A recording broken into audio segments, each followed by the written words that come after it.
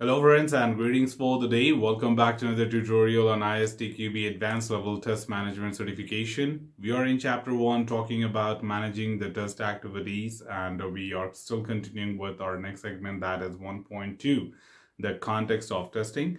And today we shall be deep diving into the next subsegment of this segment, that is 1.2.2, importance of stakeholders' knowledge in the test management. And more importantly, we'll be understanding that which stakeholder has what kind of significance and contribution to our test process.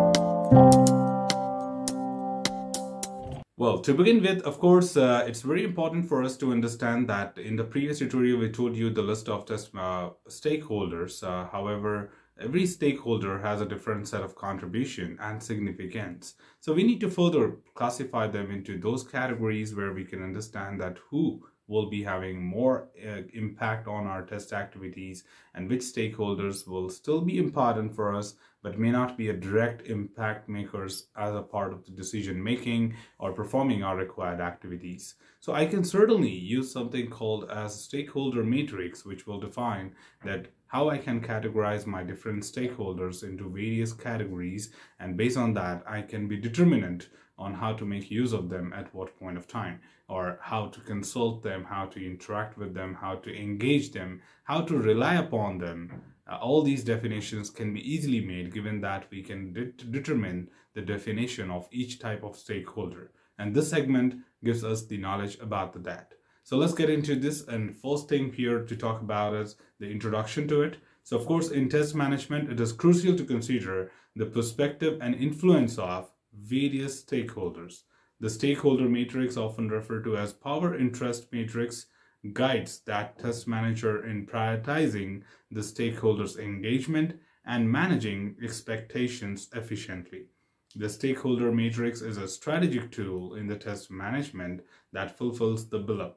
Number one, it utilizes the stakeholders' expertise with end user and technical team, providing feedback and insights on performance and security.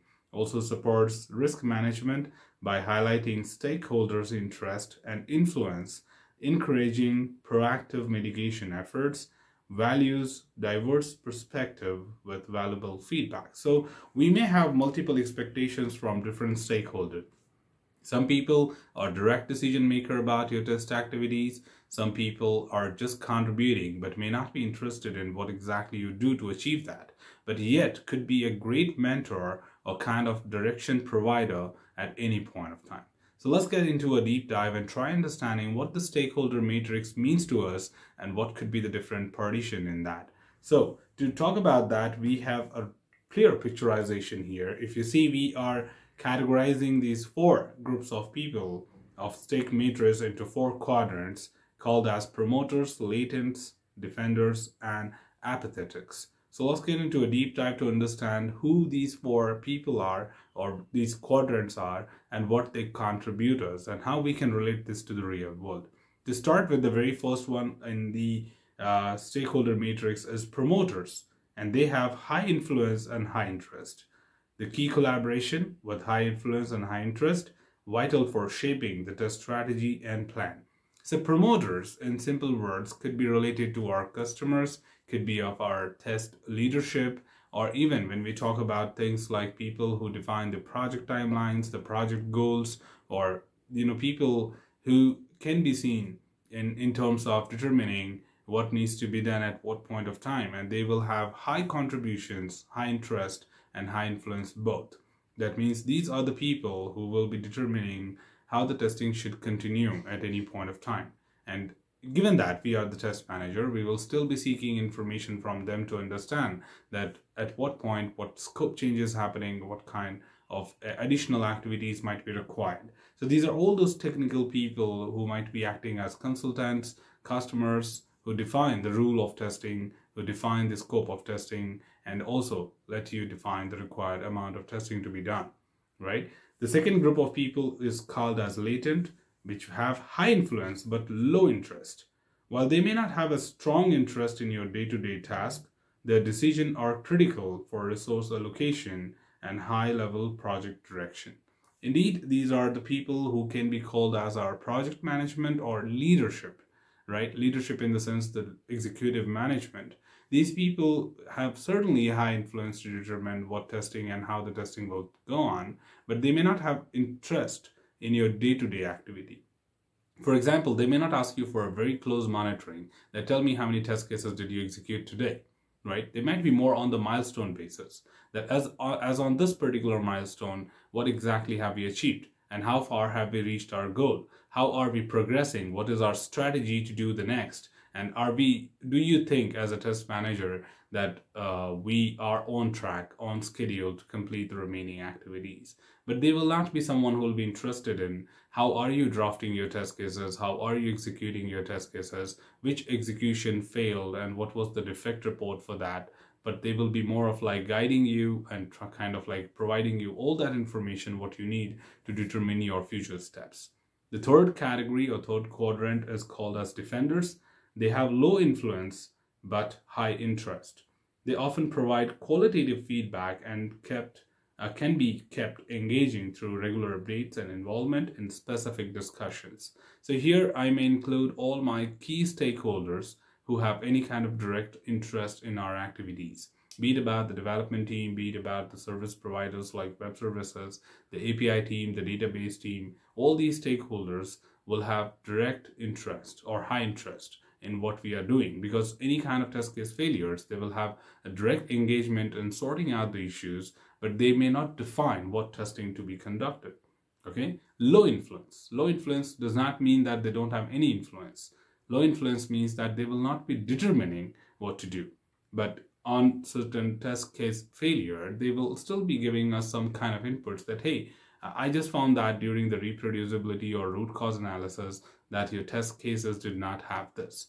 I may take this as an input and define my test case for the better, or may also ignore saying that no, this is the strategy and that is where we feel we are doing better and this is the reason we have not included that. So they may not be the direct influencers for you to define the test steps, but they would be very much interested in what you do and how exactly the outputs impact their work. So developer, database architects are the people who have any kind of fixation involved. The services team, they will be directly involved in the API supplies and fixing the API issues. So all these people could be put into the defenders. And the last one is apathetics, and these people have low influence and low interest, though not closely involved, updating them on significant milestones and seeking their inputs on particular issues can yield unique insights. So they are more of like your SMEs, solution providers, consultants, or directors from different segments like design or testing or development. And SMEs, what we meant, are technical experts. So these people are generally consulted when we have issues in the project or our activities. For example, being a test manager, if I have been stuck with a particular requirement, or I have no idea what exactly to do further beyond the minimum testing what we have performed, then I can consult these solution providers, technical experts from testing, domain experts, and they will be giving us insights on what to do next, right? But they may not be someone who will be directly interested in what you are doing in the project, and they also may not be someone who is directly influencing your project. You seek their suggestions and insights in, when you need them. And that is where we put them into the last category, apathetics, and that's how the team can help. So now you need to recognize your stakeholders and put them into these 4 quadrants and define the protocols of communications, that when these people should be consulted, when these people should be provided with information, and how to get aligned to their inputs. For example, project managers, they will change, if they make any change in the project plan, I'm a direct person who is impacted by this change. So I should consistently be in touch with these progress made. If there's a change in the schedule, I should know that. So, we just can't talk about, ignore about latents. And same way, this is how we should do it for all other quadrants. So having it clear, we'll have better definitions to when to interact with stakeholder and how to consult different stakeholders. Finally, to add, the test manager's roles includes compiling a detailed stakeholder list and understanding each one's connection to the testing activities, using the stakeholders matrix to enhance the effectiveness of the test management practices.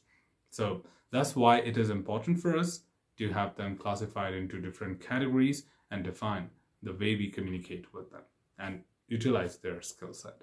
So that's all from this particular tutorial, team. Should you have anything else, feel free to comment below. I'm always there to address your queries and answer them well.